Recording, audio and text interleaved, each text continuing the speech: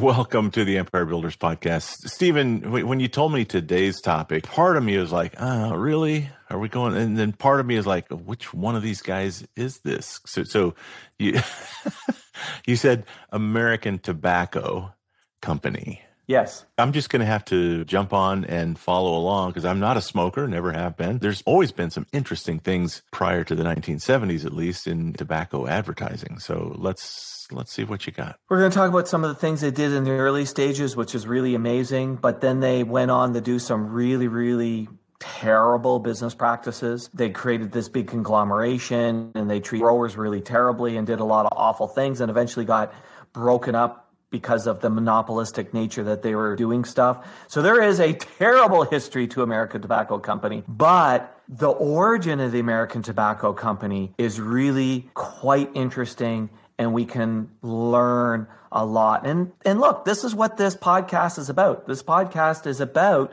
how did the empire get built in the early stages? Well, the innovative things that they did that was really cool and interesting, not the crappy things that they did later. And the tobacco industry is a lot. So how far back are we turning the meter on the Wayback Machine? 1870s. Oh, way back. Oh, and so we're in post-Civil War South where they're raising tobacco, just trying to set the stage and see where we're. So post-Civil War, yeah, you're right. This is going to get messy and weird. Yeah, and this is the company that really revolutionized the tobacco industry, right? Okay. Because what they did is they popularized the cigarette. Okay. Because at one time, cigarettes were less than 1% of tobacco sales. Today, they represent like 90% of tobacco sales. And so back prior to this, I'm just trying to think of how tobacco use. It was a commodity crop, and people bought packaged tobacco and then did whatever, rolled their own. Well, pipes were popular, chewing tobacco was popular, snuff and cigars were all popular. And in terms of pipe and chewing tobacco, what would happen is a wholesaler would buy tobacco from the growers and then would basically sell it to the stores. So there was really no brand beyond the local. And again, most of it was cigars. Pipes was the most popular in chewing tobacco and snuff. Okay. And tobacco, cigarettes at the time of the starting of this story was less than 1%. So basically a rounding error. Pre-rolled, pre-packaged cigarettes you could probably buy. No, you would still be buying it and rolling it yourself. You'd be buying the paper and rolling it yourself. Yeah. There was probably some rolled around, but again, when it's such a small portion of the market, it was hard to kind of figure out what the breakdown of all those things were. And this company, American Tobacco Company, was created by Buck Duke, who at his peak went on to become the 5th richest man on the planet. Buck Duke. Can you ask for a tougher name? Buck Duke. Buck Duke. Yep. Is his middle name Rock? All right, so he's Duke University. Yeah, Duke University, same Duke. Same Duke. This goes back to, really the early days of America. Like in the 1870s, men, women, children, everyone was using tobacco. And it was assumed at this time, tobacco in all forms was good for you. That was the assumption. And this is how big tobacco use was. Tobacco was taxed. And it was so important that 30% of total tax revenues came from the tax on tobacco. Wow. Yeah.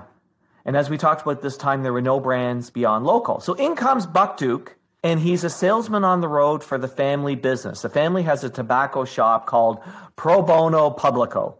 There's a great name, eh? Pro Bono Publico. Called Buck Dukes? I don't know. So he's on the road selling the tobacco, and he's really struggling to find new customers. It's very competitive.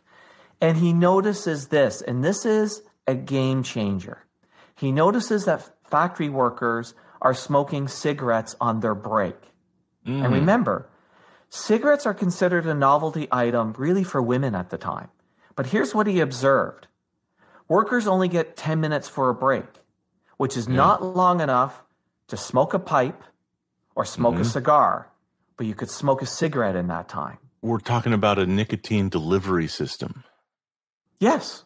Right. Yeah. So everybody's addicted to nicotine. And if you have a 10-minute break in your factory job, you need a quicker delivery system. And that's what he was observing, right? Yeah. And here's what he observed. You could literally smoke a cigarette in the time it takes to fill, tamp, and light a pipe. And forget a cigar. Like a cigar is like Cigars a long time. And this was right at the start of industrialization in America. So even this whole thing of people coming and working in factories was a fairly new thing. There was literally thousands of men working long hours with short breaks, but this trend was growing. Like the other part you could look at and go, there is going to be more factory workers and they all have this short break. And he saw this as an opportunity.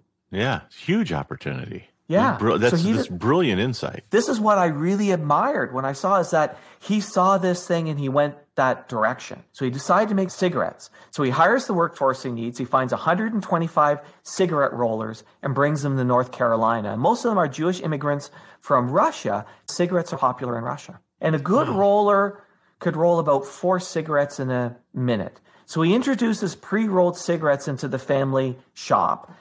But he also needs to find a way to promote them elsewhere. And so what he decides to do is to put baseball trading cards into the package as a freemium. Nice. So I don't know whether they were the first to do the baseball trading cards, but if they weren't the first, basically one of the first to do this whole idea of a trading card inside a product to help sell them. It used to be like chewing gum, right? That was the big thing with trading cards. So probably about the same time. But yeah, that's especially, gosh, you've got a product that people are because of the addiction, going to be buying over and over and over, as long as they have the addiction or are alive. The mindset was not that this was an addiction, right? No, it was they enjoyed it. Correct. Yeah. Correct. And the other thing that was brilliant about putting the trading cards into a package of tobacco, it also protected the cigarettes during transportation. So it actually solved a double purpose. And they started to selling it under the brand W, Duke, and Sons. And it becomes the first branded cigarettes in the country. He invests $800,000, which would be like tens of millions today, into ads and cards. So they heavily promote this. And it works. And the business grows. By 1884, he is selling 90 million cigarettes a year.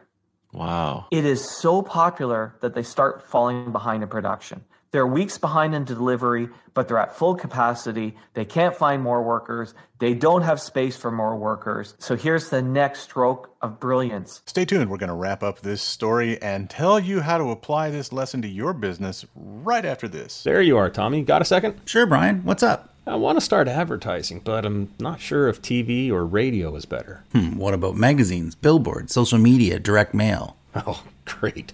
More choices. Thanks for your help. I know. It's frustrating. That's why I met with Stephen Semple. Stephen who? Stephen Semple, the guy with the podcast about business success. A podcast guy? Really, Tommy? That's crazy. Nope. It was awesome. He talked to me for 90 minutes about my business and gave me advice that I could use right away. Yeah? How much did that set you back? Nothing. Zip. Totally free. Some business guy gave you 90 minutes of his time and advice for free? That's crazy.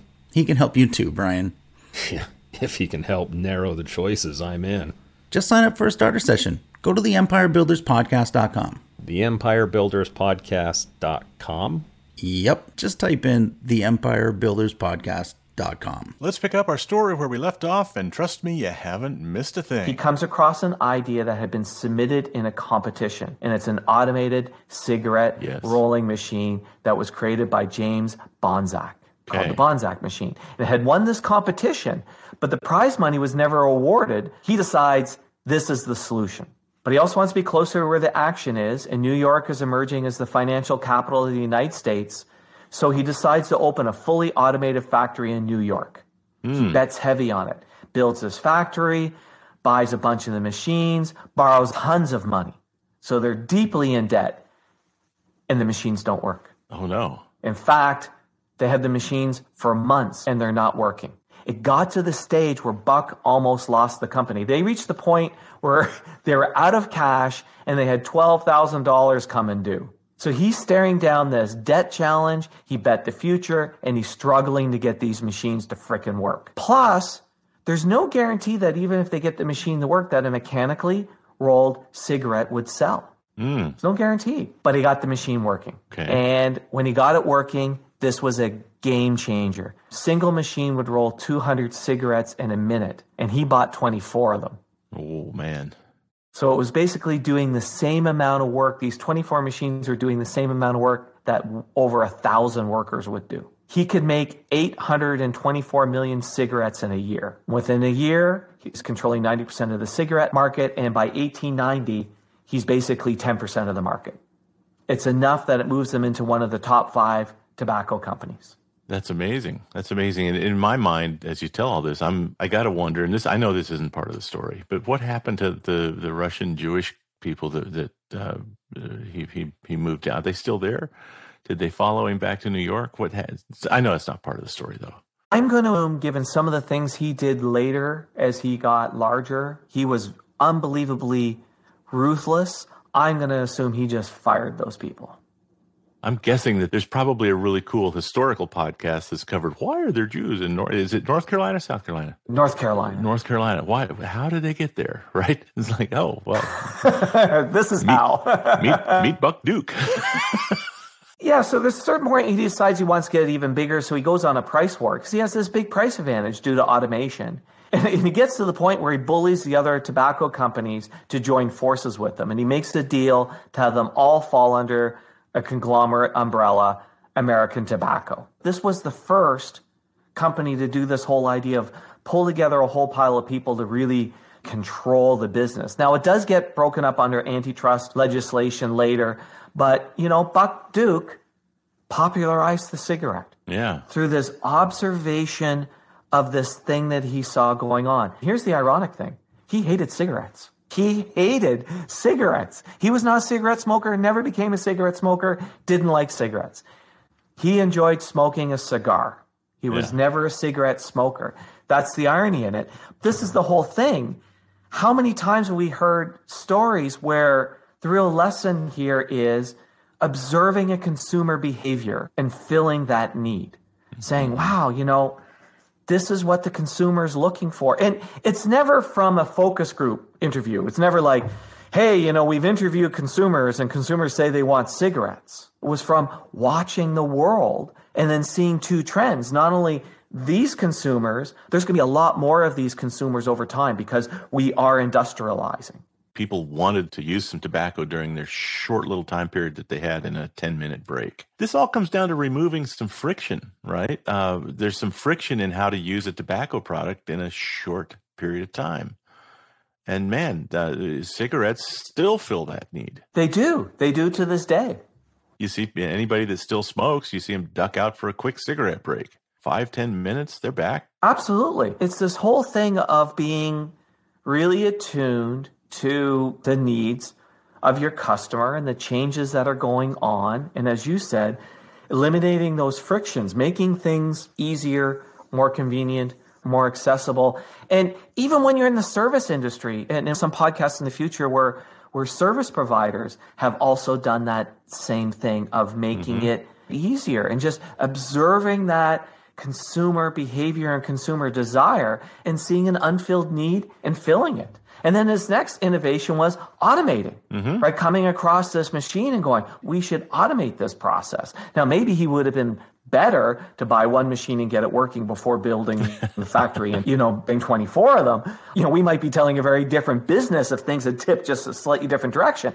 But I still have to give him credit for seeing that, because it would be easy to sit there and go, oh no, tobacco has to be hand rolled because we've always done it that way. How often have we heard businesses, oh no, we've always done it that way. He was very innovative, very, looking out at the world and bringing those things to the business. And look, it turned him into, at the peak, he was the 5th wealthiest man on the planet. An industrialist, one of his eras. We didn't call them oligarchs back then, but when he takes his talent and then starts to control the industry that he's in. That's when things are not as good. The early days are where I admire him. Yeah, I admire the innovation, the antitrust. Basically they build these big. They called them trusts. That's why we don't think about it. We think of antitrust and we don't think of breaking up corporations, but it's these industries that gang together and did pricing together. Like they weren't necessarily all owned together, but they cooperated as competitors in a way that kept all the other competitors out. And I think they called the organization a trust. It happened in the whiskey world, right? Yeah. happened in a lot of industries. That used to confuse me. I used to think, well, the antitrust, I don't, because we think trust today, we think, oh, well, Grandpa's got a trust that he's leaving us. It's like, it's not that kind of trust. Right. So Duke University has got an interesting background when it comes to all of this stuff as well. Go big tobacco. Yeah. Great story. Interesting take on innovation. Just, one of those products that's not as popular today as it used to be. Thankfully, I enjoyed learning about it. Thank you, Stephen. All right. Thanks, David. Thanks for listening to the podcast. Please share us, subscribe on your favorite podcast app, and leave us a big, fat, juicy 5-star rating and review. And if you have any questions about this or any other podcast episode, email to questions@theempirebuilderspodcast.com.